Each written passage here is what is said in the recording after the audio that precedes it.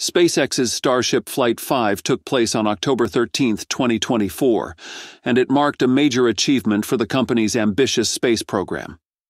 The preparation leading up to this historic flight was extensive, with all systems undergoing thorough checks before liftoff. Roughly an hour and 15 minutes before launch, the SpaceX Flight Director gave the go-ahead for propellant loading. This involved fueling both the Starship upper stage, Ship 30, and the Super Heavy booster, Booster 12. Liquid methane and liquid oxygen were pumped into the tanks, followed by engine chills to prepare the vehicle for ignition. At precisely 8:25 a.m., the countdown reached 0, and the Raptor engines roared to life, propelling the rocket off the ground. 2 seconds after ignition, Starship Flight 5 lifted off from Starbase in Texas, climbing into the sky.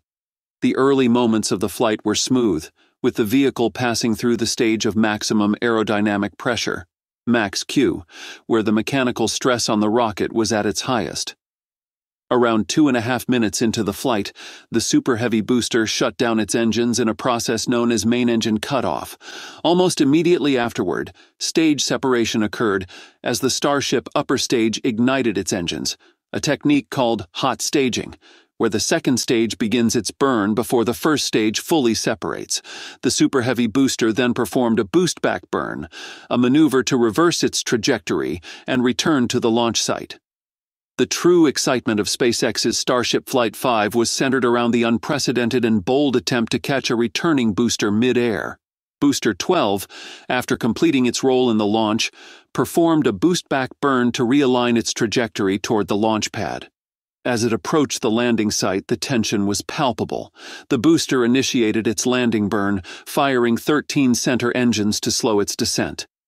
Within mere seconds of touchdown, the robotic arms of the Mechazilla tower closed around the booster, marking a groundbreaking moment in rocket reusability.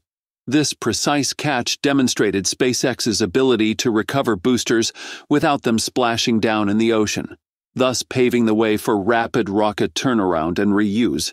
Musk, visibly excited by this success, tweeted, "The tower has caught the rocket." Зрение, показывающее, насколько монументальным было это достижение. But behind the scenes, this moment was more than just an engineering success.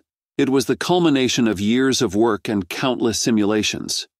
Before Flight 5, SpaceX had never tested this catch system in real-world conditions. The idea of catching a booster mid-air posed incredible risks. One wrong move could have resulted in the booster crashing into the launch tower, causing billions of dollars in damage, and potentially setting back the entire Starship program. In the weeks leading up to the launch, Musk himself acknowledged the risks involved. During the first Starship test flight, he remarked that it would be considered a success if the tower wasn't damaged, reflecting just how crucial Mechazilla was to SpaceX's ambitions. The tower itself represents a multi-billion-dollar investment, and losing it would have been catastrophic. Given this, many experts and industry insiders were skeptical about whether SpaceX could pull off such a bold move. Catching a rocket mid-air had never been attempted before, and the stakes were incredibly high. Yet, SpaceX's confidence came from their extensive simulations. During the fourth Starship flight, the company ran a detailed computer simulation of a booster catch, which proved successful. This gave the engineers the confidence they needed to attempt the real thing during Flight 5. However, the catch would only be attempted if all systems were deemed healthy, with a fallback plan in place to perform a soft splashdown in the Gulf of Mexico if anything went wrong. Safety was the top priority, not just for the booster, but for the invaluable infrastructure surrounding the launch site. The success of this catch speaks volumes about SpaceX's approach to innovation. While other companies might have opted for more cautious, incremental testing, SpaceX pushed the boundaries of what was possible. This bold move wasn't just about recovering the booster. It was about proving that rapid reusability could become a reality, cutting costs and speeding up the launch cadence for future missions. While the booster was returning, Ship 30 continued its flight. The upper stage flew along its planned suborbital trajectory, aiming for a soft splashdown in the Indian Ocean. About 8 minutes into the flight, the Starship engines cut off, and the vehicle began its coasting phase. Nearly 48 minutes later, Starship re-entered the Earth's atmosphere. The upgraded heat shield on this flight performed much better than in previous flights, protecting the vehicle from the intense heat of re-entry.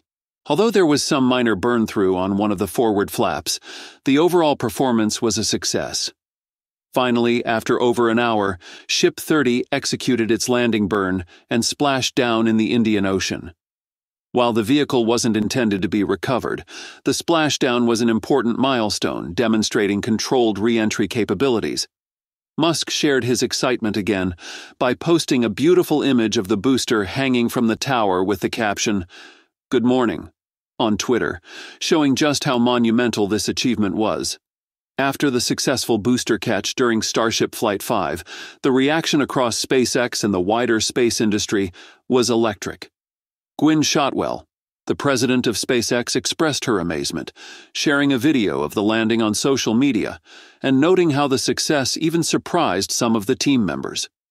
Bill Gerstenmaier, SpaceX's vice president of build and flight reliability, had previously expressed optimism about the attempt based on the incredible accuracy of the previous water-based landings, stating that the team had confidence in their ability to guide the booster back to the tower with similar precision.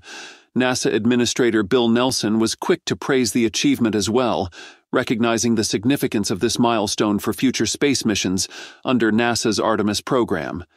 He pointed out that the ongoing testing of Starship and its systems would be instrumental in preparing for bold missions, including landings on the Moon's South Pole and future Mars explorations.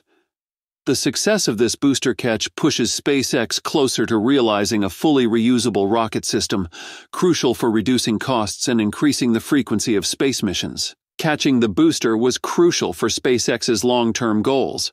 Unlike Falcon 9's landings, which use legs to touch down on drone ships or pads, catching the Super Heavy directly at the launch site allows for almost immediate turnaround. This reduces the need for refurbishing landing legs or complicated ground support structures, enabling much faster reusability, a key to achieving frequent launches.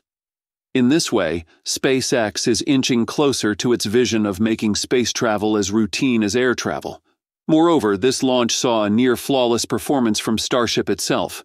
After separating from the booster, Starship conducted a successful re-entry and splashdown in the Indian Ocean, providing critical data for future manned missions.